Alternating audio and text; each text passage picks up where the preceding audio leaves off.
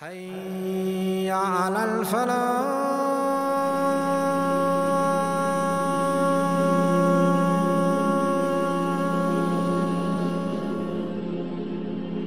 We'll be talking about a mujaddid who revived Islam again in the life of people, a revival of the Sunnah and a follower of the path of the Salaf.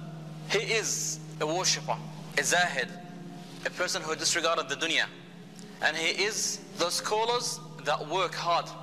Today I'll be talking about the great Imam Ibn Taymiyyah, and his name is Ahmad Ibn Abdul Halim Ibn Abdul Salam Ibn Taymiyyah, and his nickname is Taqiyuddin.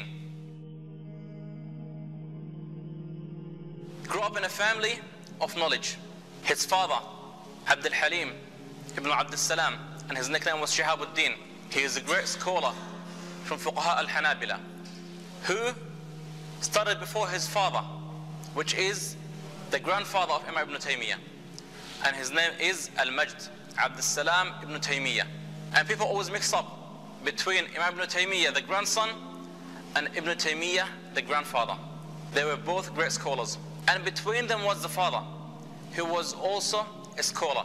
And the scholars say that the father was like a star, a shining star, caller, full of knowledge, but he was overshadowed by the light of the moon and the light of the sun, which is his son and his father.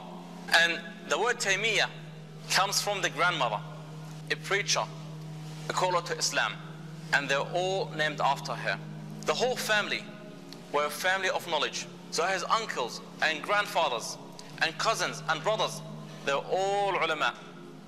But he was the one that was the most famous, and he stood out.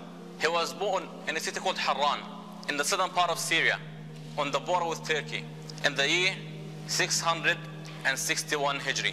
And when he was 6 years old, his city was being attacked by the Tatar, the Mongolians, who were attacking the Muslim lands at that time, and who attacked the Muslim lands several times over a period of 40 or 50 years. And they get defeated, and they come back again, and they get defeated, and they come back again. And each time they attack the Muslim lands, they have the victory at the beginning, but at the end they get defeated. So when he was 6 years old, he had to migrate with his family from Harran, Damascus, due to the attack of the Tatar. And there he stayed with his family in Damascus and started seeking the knowledge from a young age. By the age of 6, he had read the Musnad of Imam Ahmad, which contains over 30,000 ahadith. At the age of 7, he memorized the Quran. And at the age of 10, he used to go to the gatherings of knowledge and compete with people and students of knowledge who were older than him and ahead of him, and they have been seeking knowledge years before him, but he started competing with them and he excelled over them. So that was him from a young age. Ibn Taymiyyah was a pious man, a God-fearing from a young age, and he never wasted time. That one day, his father took the whole family, took his brothers on a picnic, but he refused. And when they came back home, he said to his son, "You have missed out." So Ibn Taymiyyah rahimahullah, he said, "By Allah, I have not missed out on anything. During your absence, I have memorized this book." So the father was amazed, and he decided to test him. And he found out that his son at that age, by the age of 7, he had memorized that book. Ibn Taymiyyah rahimahullah, he sought knowledge and he learned from 200 scholars. And by the time he was 20 years old, he started teaching and he started giving fatwa, especially after the death of his father, who was the teacher of Al-Madrasa Al-Sukkariya, which is one of the famous schools in Damascus at that time, where people used to come from all around the world to seek knowledge. When the father passed away, Ahmad Ibn Abdul Halim Ibn Taymiyyah, known as Taqiyuddin, inherited or was nominated to fill the position that was vacated by the death of his father, and started teaching and giving fatwa. But before we talk further about his life and about events that took place in his life, let's talk about the state of the Muslim Ummah at the time of Ibn Taymiyyah. The political state was not the best. The Muslim land was being attacked repeatedly by the Tatar, the Mongolians, who were attacking from the east. And from the west, the Romans were attacking from the west. And they wanted revenge after Salah ad-Din rahimahullah defeated them. At the same time, there was the internal disputes, the internal fitan between the leaders and the generals of the Mamalik. So the Ummah was weak at that time. An attack from the east, attack from the west, and internal disputes. So those events made Ibn Taymiyyah rahimahullah love, protect Islam and the Muslim land. At the same time, he made his concern to correct the actions of the Umara and to shift their focus away from fighting with each other to fixing the condition of the Ummah. The social life wasn't the best either. The society that existed at that time was a mixture between some of the Tatar, the Mongolians, who stayed in the Muslim land, and some of them accepted Islam. But at the same time, they had kept some of their bad habits that they brought with them from their lands. And the Tatar, the Mongolians, were not civilized. Add to that, the state of knowledge and the state of the scholars at that time was not the best. So we had at that time harsh, strong mentalities that following only one opinion, sticking only to one madhab, and each group thinking their madhab is the only correct one and not willing to accept any other opinion from another madhab. And the door of research, the door of understanding was shut completely due to that strong and harsh mentality and dry mentality that people had developed at that time. So we said that rahimahullah, Ibn Taymiyyah started giving fatwa and teaching at the age of 20.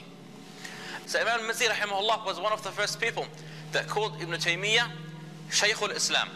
Usually it's given to a person that he had excelled in all areas of knowledge, excelled in the areas of hadith, fiqh, usul, aqidah, tafsir, qira'at, ulum al-Quran. A person who usually gathers and excels in all areas of knowledge, people give him the title of Shaykh al-Islam. And later other people, scholars followed and gave Ibn Taymiyyah the title of Shaykh al-Islam. And by the time his reputation started to increase and he started to have a big name, and people in the far east and the far west started to hear about him, and he had strong students of knowledge around him like Ibn al-Qayyim rahimahullah. He was one of his main students who himself was a great scholar and was given the title of Shaykh al-Islam al-Thani or Shaykh al-Islam the second. And Ibn Kathir, the one who wrote the tafsir Ibn Kathir, well, Imam al-Dhahabi, he wrote in the history and wrote about the hadith and the narrators of the hadith, and Imam al-Mazzi, as we mentioned before. So he had strong students of knowledge around him. Imam al-Qayyim rahimahullah, he speaks about Ibn Taymiyyah and he said, I did not see a man like him, and he had eagerness for teaching and loving knowledge like him. He said he used to wake up in the morning praying Fajr, and he used to sit down after Fajr, not speaking to anyone, remembering Allah subhanahu wa ta'ala until the sun rises. And then he would pray 2 rak'at, and then he will start teaching after that until the sun sets. So his day was full of worship and knowledge. Then after that, his brothers were saying that he would go home and would be doing Qiyam al-Layl, where he mixing between Qiyam al-Layl and studying, and he will only sleep few hours. And Ibn Taymiyyah rahimahullah never got married due to 2 factors. The first one, that he was too busy in knowledge, and he only wanted to focus on knowledge. Another factor, that he was imprisoned 21 times in his life. His students say about him that he was very generous when it comes to giving knowledge. That when a person comes and asks him a question, he does not only give him a short answer and turns him away, but he gives him a complete, comprehensive answer. That he makes sure that person who asks him that question understands the answer, and he makes sure that he is strong in that mas'ala and he has strong knowledge about that matter. And that is one of the things, or the disputes he had with the scholars at his time. They used to tell him, a person comes to you to ask you a question, and instead of giving him a short answer, you give him a long answer. He said, I love to give knowledge with sincerity, and I love my students to be strong students of knowledge. They said about him that when he used to speak and give lessons, knowledge or words used to just be flowing from his mouth, and he does not stop. He does not run out of words. They used to say that he would close his eyes that he does not want to be disturbed in his teaching, and only you see words and knowledge flowing out of his mouth, and he does not stop at all. The fatwa that he gave people were collected together and compiled in a series of 37 volumes. And there was also another series called Al-Fatawa Al-Kubra, collected and compiled in 5 volumes. He had a strong character, and he was a firm person, and he would be firm and strong in his opinion, especially if he believes that he has the strong dalil, the strong evidence on that. He used to be sharp and have a sharp voice, especially when he's having debates and discussions, but he used to force himself to be patient. At that time, at his time, rahimahullah, a lot of bid'ah started to spread, and those innovations people brought with them from their own countries, and it was something that was spreading in their culture, and later they mixed it with the deen, and it became part of the deen. And he used to deny the bid'ah, the innovation, strongly, and his path was strict on the path of the sunnah and the manhaj of the salaf rahimahullah. And he used to always debate with the scholars at his time, and especially a lot of them were on a different manhaj and different path. Especially Ibn Taymiyyah, he became a mujtahid, and the scholars at his time were only strict on the 4 madhahib, and they denied and rejected any opinion from outside the 4 different madhahib. However, he never lost respect for anyone who had an opinion different than his opinion. That's why he used to always tell his students and his followers that you see me sometimes being strong and tough and harsh when I'm speaking to those other scholars who have a different opinion than me. But that is a situation where I have to apply that strength, and I have to apply that harshness. But they are great scholars, and that does not mean you should get yourselves involved with my disagreements with them. We are scholars and we disagree with each other, but those scholars, they deserve the respect. One day, one of his main students, Ibn al-Qayyim rahimahullah, he came to him, giving him the good news that one of his main opponents had just passed away. Ibn Taymiyyah rahimahullah was very upset, and he screamed at Ibn al-Qayyim. He told him, how can you call the death of a Muslim brother good news? Then he took all his students and they visited the family of that scholar. He went to his children and he said, I can fill the position that was vacated by your father. Whatever you need, whatever your father was providing for you, I can provide it for you.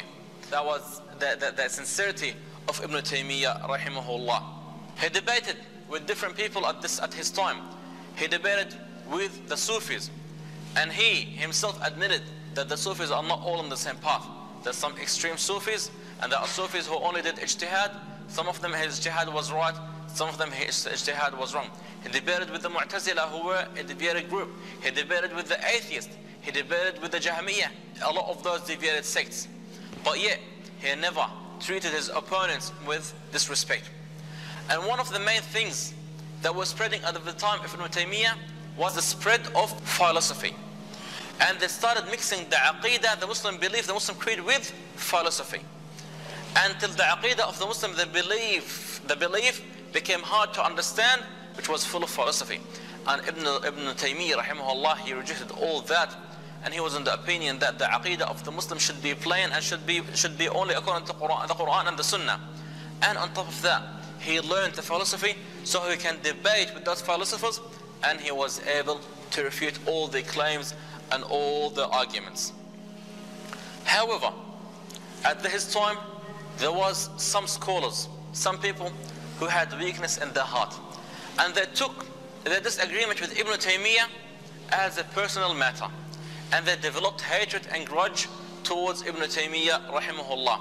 So they decided to go to the Sultan, Muhammad Ibn Qalawun, and they tried to convince him to imprison Ibn Taymiyyah. And not just that, they gave him a fatwa that Ibn Taymiyyah is deviated and he should be. Muhammad Ibn Qalawun rahimahullah, he had so much respect for Ibn Taymiyyah, so he had refused that request from the scholars who hated Ibn Taymiyyah. But Muhammad Ibn Qalawun, he had weakness at that time. He was a bit weak, and he had one of his assistants that his name was Bebers al-Jashinkir, and there are 2 people by the name of Bebers in the state of the Mamalik. The first one was Al-Dhaha Bebers, and he was with Sultan Qutuz at the time of Imam Al-Izz ibn Abd al-Salam, and who defeated the Mongolians, the Tatar, when they attacked the Muslims at that time. Later on, there was another person by the name of Babas al-Jashinkir, but he was a corrupted person, and he conspired and plot with the other scholars to get rid and overthrow the Sultan Muhammad ibn Qalawun on the expense of imprisoning Ibn Taymiyyah. So Muhammad ibn Qalawun was overthrown and Ibn Taymiyyah was imprisoned, until Allah subhanahu wa ta'ala Muhammad ibn Qalawun to regain the authority again over Egypt and Bilad al-Sham by the support of some of the other Arab tribes, and Babas al-Jashinkir was, and Ibn Taymiyyah rahimahullah was freed from the prison. And then Muhammad ibn Qalawun, he wanted to take revenge on those scholars who had plotted against him with Babas. So he went to Ibn Taymiyyah and he spoke to him in private while other people were watching, and he had a long conversation with Ibn Taymiyyah. So later on they asked Ibn Taymiyyah, what were you talking about, you and Muhammad ibn Qalawun? He said he wanted me to give him a fatwa to all the scholars who plotted against me and him, and I refused his request, and I told him they are scholars. So Ibn Makhluf al-Maliki, one of the main opponents of Ibn Taymiyyah, and he was one of the reasons that Ibn Taymiyyah was imprisoned a few times. Ibn Makhluf al-Maliki, he said, we did not see someone like Ibn Taymiyyah. We plotted against him, but we could not defeat him. And when he had the power, he forgave us and he defended us. As we mentioned before, Ibn Taymiyyah rahimahullah, he witnessed and he went through so many fitan in his life due to his disagreement with the scholars at his time, and he went to jail 21 times. However, each time he went to jail, he used to see the opportunity. He was teaching knowledge even when he was in jail. He wrote some of his most famous books when he was in jail. So time was something very important for him. On top of that, he had an important saying. Ibn Taymiyyah rahimahullah, he said, what could my enemies possibly do to me? If I'm imprisoned, if I go to jail, it is a time alone I have for myself. And if I am sent on exile, it is freedom. It is a trip, it's a journey for me. وَقَتْلِ شَهَادًا. My Jannah, my garden, my happiness is in my heart. Many scholars at his time and after his time gave him the title of Shaykh al-Islam. Over 85 scholars who were at his time or after his time, they referred to him as Shaykh al-Islam. And some of them, they even had different opinions than his opinions, and they opposed him in certain matters, but yet no one denied the position and the respect Ibn Taymiyyah rahimahullah deserves and the respect he had gained. And from those that spoke about him, called him Shaykh al-Islam, Imam Ibn Hajar al-Asqalani rahimahullah, the great Imam, Imam Jalaluddin al-Suyuti, Imam al-Sakhawi, Imam al-Dhahabi, Imam al-Qayyim, and Ibn Kathir. Imam al-Dhahabi rahimahullah, he said about Ibn Taymiyyah, he has a strong knowledge about the four madhahib. So those that claim that Ibn Taymiyyah rejected the four madhahib, that is not true. And the only time he had an opinion, he had an ijtihad that was different or was outside the four madhahib, he had strong evidence from the Quran and the Sunnah to back up his opinion, his argument. Strong and firm on the haqq, and he does not compromise the haqq. Always remembering Allah subhanahu wa ta'ala, you see him continuously uttering with the remembrance of Allah Almighty. And Ibn Taymiyyah rahimahullah, he saw that the Muslim Ummah was being attacked. So he used to continuously encourage the scholars to fight and show the izzah, the dignity of Islam. And during one of the times when the Muslim lands, when the Muslim state was being attacked by the Tatar, the Mongolians, at that time the leader of the Tatar was Qazan, who later on he claimed to be a Muslim, and he had a huge army, and the Tatar were uncivilized, and whenever they entered a country they destroyed that country completely. So Ibn Taymiyyah rahimahullah, he went with a group of the scholars and he went to meet with Qazan himself. Qazan had prepared lunch for them, so all the other scholars started eating, but Ibn Taymiyyah stood away and he did not eat. So when Qazan, he said to Ibn Taymiyyah, why aren't you eating? Ibn Taymiyyah rahimahullah said, because that food is haram. That is from the money that you took with no right from the Muslims and other people. I cannot eat from that food. So Qazan was stunned. How can someone speak to him like that? Then Ibn Taymiyyah rahimahullah, he started screaming at him, and walking towards him, and he said, "You claim to be a Muslim, and your father and your grandfather were kuffar, were under kufr, and they were not as bad as you." The people who were with Ibn Taymiyyah, they started moving away, fearing that when Ibn Taymiyyah will be hit by the sword, but that did not happen. What happened? Ibn Taymiyyah only earned that respect, and Qazan was speechless and he could not say anything. And Ibn Taymiyyah, he walked out by himself, and the people who were with him, they walked away from him. But they said, "By Allah, we walked away with disgrace. And as much as we tried to please Qazan, he disrespected us and he ignored us." And the only person who gained respect at that time was Ibn Taymiyyah rahimahullah. And he fought in the great battle of Shaqhab that was between the Muslims and the Tatar. And he was encouraging the army and motivating the army, and he was fighting people who described his fighting in the battlefield, described him as a strong warrior. And he fought in another battle against the Crusades who came from Europe. And Ibn Taymiyyah rahimahullah kept on being tested. And one of the most famous agreements he had at that time was the mas'ala of talaq. The Ibn Taymiyyah rahimahullah, he said, he was in the opinion that if the man that in one place at once, in one go, he tells his wife taliq, taliq, taliq 3 times, that only counts as 1 divorce, doesn't count as 3. And he opposed in that the opinion of Imam Malik, Imam Ahmad, Imam Shafi'i, and Imam Hanifa. So the people at that time, they were so strong on their madhahib, they strongly denied the opinion of Ibn Taymiyyah. And they accuse him of being a fattan, a person who is causing fitna, and a person who is deviated. In addition, he had this agreement with them over the matters of the grave. How to visit the grave, when is it allowed to visit the grave. And they accused him of saying that it is haram to visit the grave of the Prophet ﷺ. And of course Ibn Taymiyyah did not say that. So they went and lodged another complaint about Ibn Taymiyyah. So he was imprisoned. And each time Ibn Taymiyyah would go to jail, he will take his books with him. And he will also write books. But this time, the punishment was harsh. And the conditions he was going through in jail this time were harsh. He was banned from teaching. He was banned from preaching. He was banned from reading. His books were taken away from him. And he was also banned from writing. And that's when he started to get weak and get sick.